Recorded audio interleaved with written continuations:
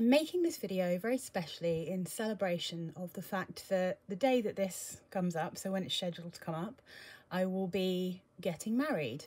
The legal bit of my marriage anyway will be on the day you see this, and I will be wearing what was my signature scent for 16 years and is my absolute favourite perfume of all time, which is La Belle Ricci. I mean, it's sort of... this one I've got is the reformulation of the original La Belle Ricci, which was just called La Belle Ricci. This one is called Liberté Acidulée, which is Liberty Fizz, and it's just glorious. This perfume makes me very happy. It feels the most me perfume I ever found, and it's been discontinued for a very long time. Now, there's a lot of people who really like this perfume. I have actually made a little video before with a couple of my favourite perfumes that kind of remind me of it a bit, but I wanted to do a proper one that has my opinion of a lot of the perfumes that have literally been compared on Fragrantica. So I'm going to start by giving you the notes and talking a little bit about this original. So Liberty Fizz is a slightly floral, very fruity, aromatic, sherbety kind of perfume. It's so tasty, it's easy to wear, there's no vanilla in it. But one of the things about this that's so beautiful is it has a tomato leaf note. And it's a tomato leaf note done in a very beautiful way that's still hyper feminine. It's absolutely beautiful. I just love it. I cannot tell you how much I love this perfume. I'm making a whole video dedicated to it, so that should give you a bit of a hint. But so I don't have all of the perfumes that have been compared to this. Some of them I've smelt in store, and they straight up just don't smell anything like La Belle's. Some of them I've owned and I didn't get on with, so I've sold them, or there's a couple actually that I've just got rid of quite recently before I realised I was going to make this video, which is annoying, but anyway. So the notes of La Belle Ricci Liberty Fizz are top notes of tomato leaf, blackcurrant, orange, basil and mint. Middle notes are tomato flower, freesia, magnolia, wisteria. The base notes are tomato, raspberry and fig leaf. It's a little bit green, but not too green. It's a little bit fruity, a little bit sharp, a little bit sweet. It's a bit herbal. It's everything in the world that is perfect in a perfume. It's gorgeous and I love it very passionately. So before I turn this round, what I'm really hoping is that before this goes up in September, I will be learning how to put a little picture into my videos, because I hope that I'll be able to do that.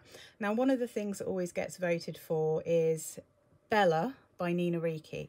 Now, when the La Belle Ricci line was discontinued, the line that came out were the little apples, you know, and I think everyone who loved La Belle Ricci and Liberty Fizz were absolutely hoping that Nina Ricci would just repackage that perfume in one of those apple bottles at some point. And so every time one came out, people would be on Fragrantica saying, I'm going to go and smell this. It might be the same. It looks like it might be the same. And they never, ever were. They never were. Those perfumes are so girly. I find them super generic. They're very sweet. They're nowhere near the quality of this La Belle's range, in my humble opinion. I understand why people like them because they are very mass pleasing, but they're not interesting the way that the La Belle's line were generally.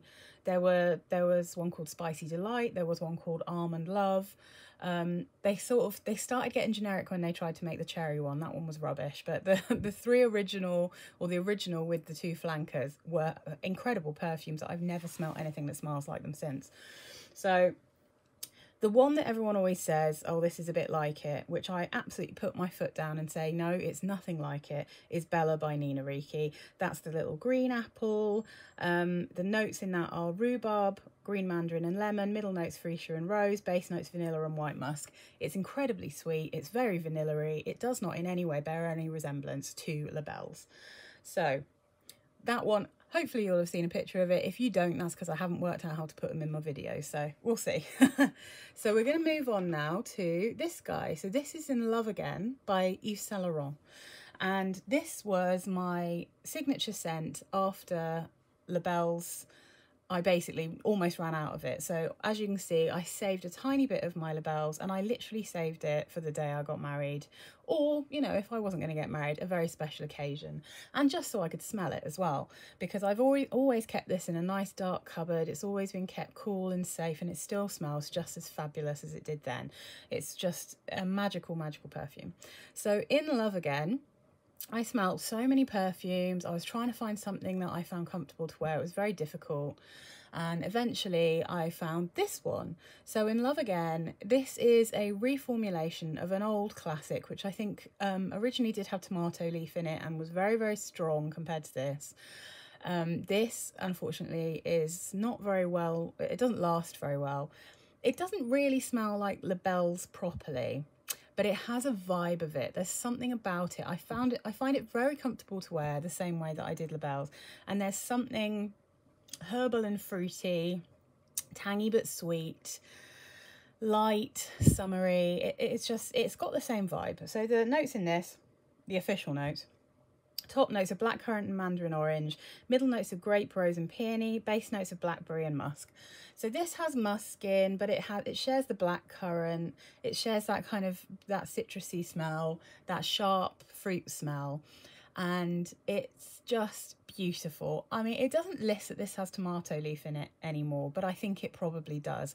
I think the list of notes that are in this aren't necessarily the full set of notes, but in Love Again is a beautiful perfume. However, it is about £75 for an 80ml bottle, and it really doesn't last very long, which is really upsetting. So I would say, if you can afford it, it's gorgeous. If you liked labels and money isn't an issue, try it. It's beautiful and I love it. So then let's turn around. So I don't know if I said, but just in case I didn't, these are things that have been compared on Fragrantica. So this little guy here was one of my more recent signature scents, and this is Boum by Jeanne Arthes, and this is the green tea and cherry blossom flanker. Now, this is another one of those where there are certain elements of it that do smell like labels, but it just generally has a vibe of labels. It doesn't actually smell like labels. It has that same kind of spirit, if that makes any sense without me sounding utterly ridiculous. So the top notes of this are tea, lemon and pear. The middle notes are cherry blossom, blackcurrant and rose. The base notes are peach and musk. So the blackcurrant and the lemon are working quite hard to give you that kind of sherbety tanginess. The pear's making it sweet, and the tea makes it a bit herbal and aromatic, which I think is what you get in labels from the tomato leaf note. So I love this perfume. It's really easy to wear, but it's another one, unfortunately, that's very hard to find, because I'm not sure if this has actually been discontinued. It probably has, which is a tragedy, but I love this perfume. It's in my rotation all the time. I think it's absolutely great, and I really recommend it if you can find it, because it's also quite cheap. So the other thing to mention with this is that unfortunately I don't have it. I literally just sold it in a tea perfume bundle, because I had for a while, and I have spoken before about Green Tea Pomegranate by Elizabeth Arden. Now, again, hopefully there's a picture if I've worked out how to do it.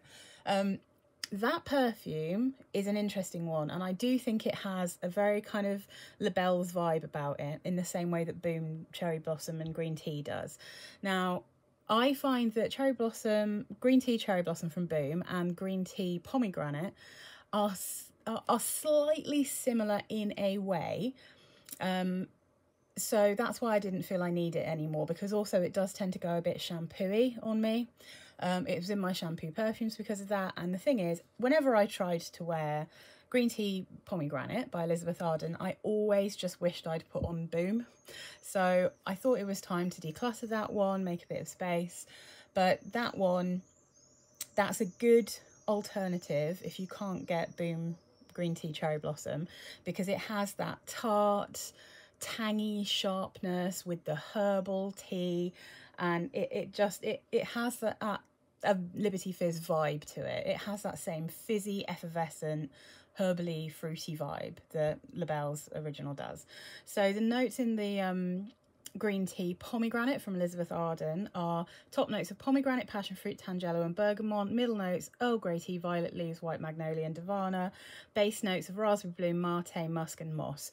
So that one's a really good option because also you can get 100ml for a tenner, so that one's really good. So then we have a comparison. I got this quite recently because this was compared to Labelle's this one, I would say, it smells less like Labelle's and it smells more like Elizabeth Arden green tea pomegranate. It's got a very tart and sharp fruitiness to it that then dries down to be a bit more floral and musky. And again, it's in that same kind of wheelhouse where there's a vibe to it that has that kind of Labelle's vibe, but it doesn't actually smell like Liberty Fizz. So it's very nice. I like it. Whether I'm keeping it or not, I'm not sure, because I'm not sure whether it's just like a version of many things I already have that I just don't like as much, because it does get quite floral. But again, if you like a kind of tart fruit and a gentle floral and a bit of muskiness, then and you liked Liberty Fizz, then you might really like this one. But I do not think it actually smells like Liberty Fizz. So the notes of this is Jimmy Choo Floral. So the top notes are nectarine, tangerine and bergamot. The middle notes are magnolia, apricot blossom and sweet pea. Base notes are musk, ambroxan and woody notes. And I don't think it gets massively woody. Ambroxan, obviously, I sometimes struggle with that. That sometimes affects how I feel about a perfume. But, you know, I think, again, it's not massively expensive. I think this was, maybe you can get it for a 30ml or 40ml, maybe this is, for maybe between 20 and 25 pounds. So it's not too bad, this one. It's sort of affordable. Now I'm moving into something that I think you start to actually get some of the smell of Labelle's. And this is Miller Harris, found at Dusk. So this is a perfume that I've kept specifically just to show you guys, because this is not one, unfortunately, that I can wear myself. And the reason for that is that it is absolutely a patchouli bomb, which is a bit of a shame, because there are many things about this perfume that are great, and there are many things about this perfume that are quite reminiscent of Labelle's Ricci Liberty Fizz. So the notes in this are, the top notes are mint, bergamot, lime, basil, pink pepper and orange. Middle notes, blackcurrant syrup, tomato leaf, bourbon, geranium, raspberry. Base notes are vanilla, ambergris, balsam fir, musk and patchouli. So you can see, if this didn't have those base notes, so the patchouli and the fir and the vanilla, the ambergris and the musk, probably with the ambergris and the musk you'd be all right. But vanilla, patchouli and balsam fir are what makes this smell incredibly earthy. I'd almost go as far as saying muddy. It has a mud smell to it. So it's a muddy patchouli, very, very muddy. But because it has the lime, the basil, the mint, the blackcurrant, the tomato leaf, the raspberry and the orange, there are a lot of elements of this perfume that actually do smell like Labelle's. However, because of that, in the very deep dry down, the vanilla really comes forward and it gets quite sweet in a way that I find quite uncomfortable. And right from the jump, I can smell the patchouli. The patchouli in this is exceptionally strong to my nose. But if this is the first video you've watched from me, and you're watching it specifically because you like Labelle's Ricci Liberty Fizz, then I have to say, I don't like patchouli and I'm incredibly fussy about vanilla. So that's one of those situations where you just have to kind of take it with a pinch of salt and think about what you like. If you don't have a problem with either vanilla or with patchouli, you will be absolutely fine with this perfume, but it is very earthy, slightly muddy. It's a very artisan-y smelling perfume, you know. Then we're going to talk about, again, hopefully I can put a little picture up, a perfume that I don't actually have, but I did own once. It's been discontinued, but you can still get it on eBay. I think you can get this for maybe 30, 40 pounds. And it's the first perfume that I smelt that actually does smell like Labelle's, with a couple of other elements kind of added in. So it's called Grain de Folie by Gres. So it's by Perfume Gres, who do the famous Caputin and, you know, a few Madame Gres and all that kind of thing. It comes in an incredibly odd bottle. It came out in 1999. I think Labels came out in 1996. I think Grain de Folie is very influenced, I would say, by Labels, but they changed it up slightly, and they put sweetness in it where there isn't any sweetness in Label. So I'll read you the notes. The top notes are lime, green accord, rhubarb, kumquat and clementine. Middle notes are basil, gentiana, peony, tuberose, jasmine. Base notes are mimosa, moss, tonka bean, amber, musk and vanilla. Now, I had to get this shipped from, this was so long ago. I must have tried this maybe in 2010 or something. I had to get it from Europe. You couldn't get it in the UK.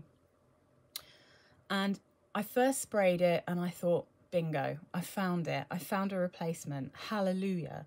And then it just turned very vanilla-y. The vanilla and tonka bean in it is very strong, and it changed the profile to the point where I couldn't wear it. So that's one that I sold on. But even the colour of the bottle, it's got, it's a very 90s style, right? That was the thing in the 90s. Things were very bright, very neon, very over the top. People would probably think they were ugly now. But I think that perfume was very much inspired by Labels. Yeah, so again, if you can get hold of that, if you like vanilla, that perfume smells like Labels with vanilla. It's quite close. So then we move on to another signature scent of mine. It was a signature scent for a while anyway. And that is from Brocard. And on Fragrantica, this is called Listia Tomato. I think the translation is Scents of Nature. Some kind of like aromatherapy collection from Brocard, which is a Russian perfume house. This one, I'm always a bit sad to talk about it because you can't get anything from Russia at the moment, but I do know they still sell this. I follow Brocard on Instagram and I know that this is part of their permanent collection, along with I think the Blackcurrant and Mint, which is stunning. They've got a strawberry one that's stunning. They're not the longest lasting, but they're beautiful. And this particular Brocard perfume is called Blackcurrant and Tomato Leaf, or Tomato Leaf and Blackcurrant.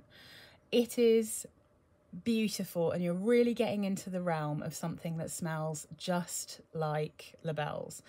It's not like a dupe, it's not a copy, but it very much has that same vibe. It's very focused on the blackcurrant and the tomato leaf, and those are two very strong notes in Labels.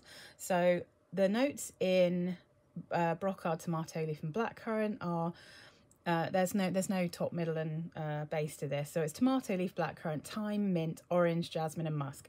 So as you can see, apart from the thyme and the musk, those are all notes that are in Labels. And this does in a way smell like a very simplified version of Labels. It has that Liberty Fizz tang, it has that Liberty Fizz vibe, it's got a tartness, it's got a sharpness, but it's also got a herbal quality, a green quality, and it has a gorgeous sweetness in there as well, but it's not too sweet. It's never too sharp, but it's never too sweet. And that's exactly the same as Liberty Fizz. So I absolutely adore this perfume. It will be hopefully in my collection forever. I wear this now mainly in high summer because it's a very light perfume. It works really well in summer.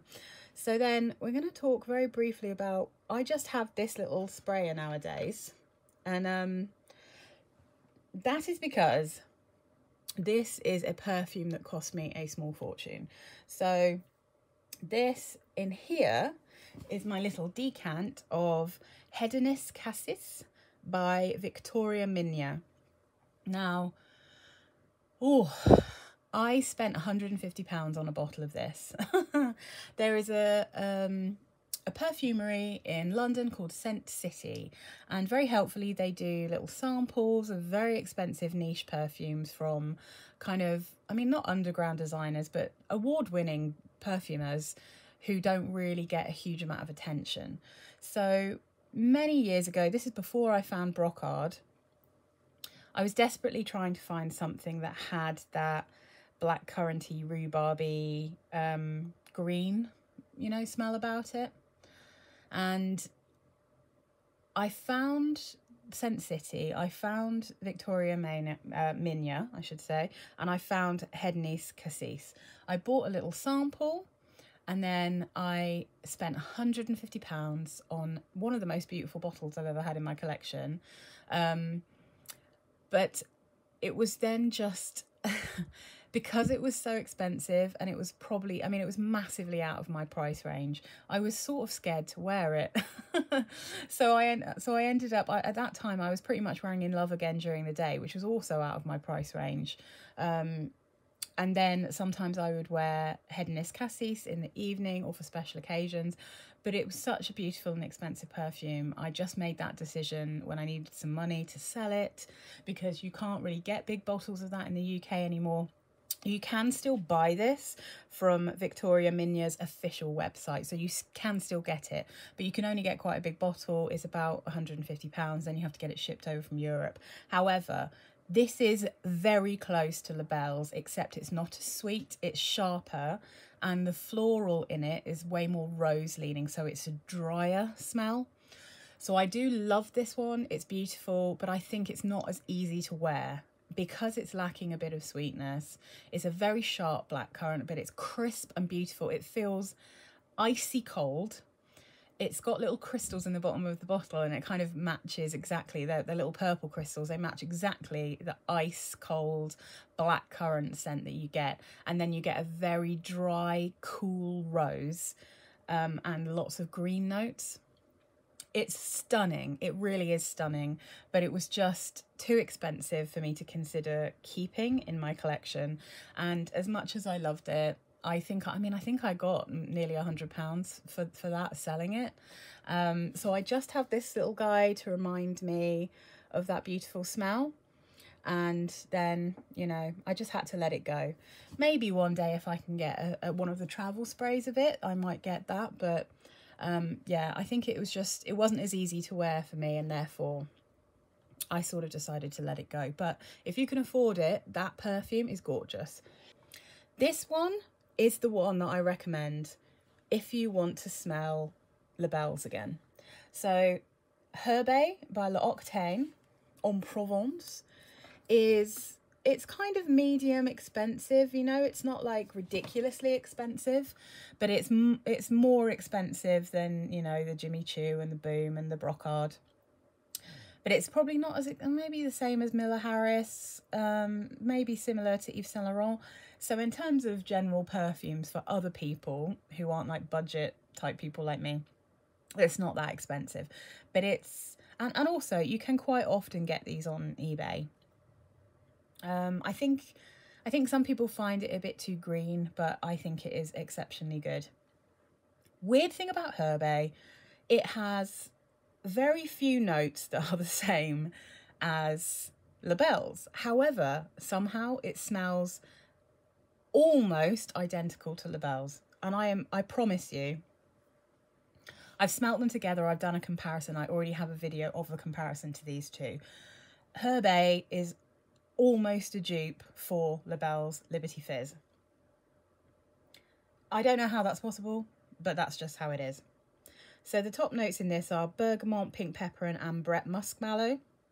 Middle notes are nettle blossom, nettle, blackberry, rosehip and clary sage. Base notes are grass, musk, honey, cashmerian, wheat and coumarin, which I don't really know what coumarin is, but it looks like tonka bean.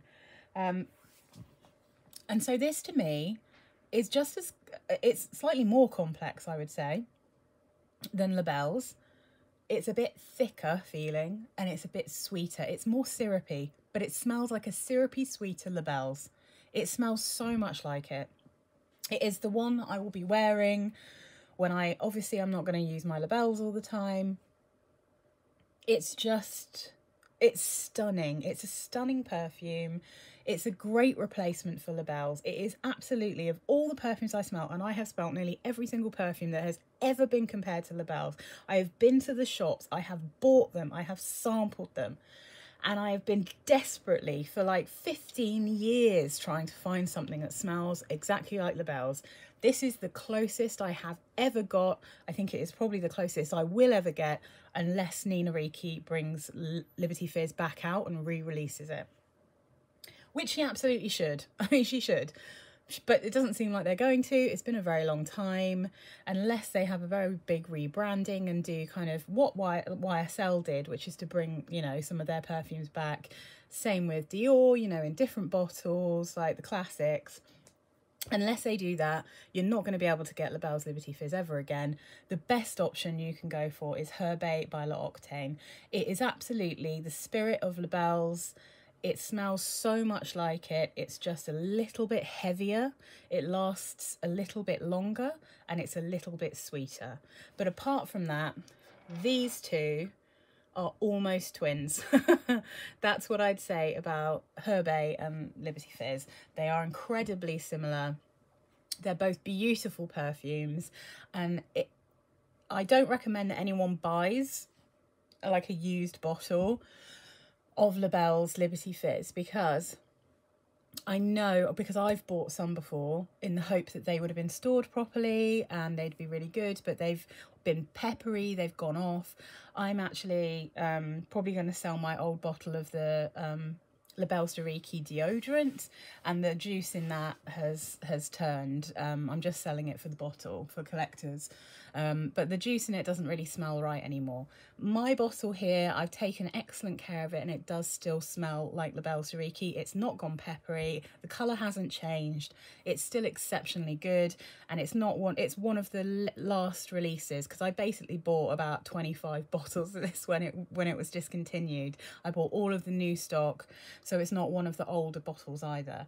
But you can't get these anymore. You won't be able to get them. It's incredibly unlikely. People will charge you huge amounts of money and you're probably not going to get what you want. So just buy L'Occitane, Herbae, and hopefully you will enjoy how much it reminds you of Liberty Fizz. And you know, I'm saying that as a woman who's obsessed with Liberty Fizz and still has it here to compare it to. Herbae is the closest thing I've ever found. It's a fabulous perfume. If you can get it on eBay or something, absolutely do, because it's quite expensive otherwise. But yeah, I mean, I'm very happy with it. And yeah, but there we go. So I'm gonna sign off now, and I hope you enjoy knowing that I'm going to be wearing this little baby in my white dress while I say I do, and we get our legal document to say that we're married.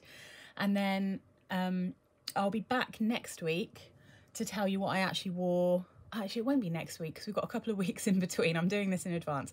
So at the end of September, I will be back with a video to tell you exactly what I wore on the week of my proper wedding celebration, because we're having a small family holiday in the UK in a beautiful location with a couple of friends, and that's when we're doing our actual proper ceremony, and I will be wearing a whole set of different perfumes there for the day, for the evening, and then like for the just general holiday we're on during that week.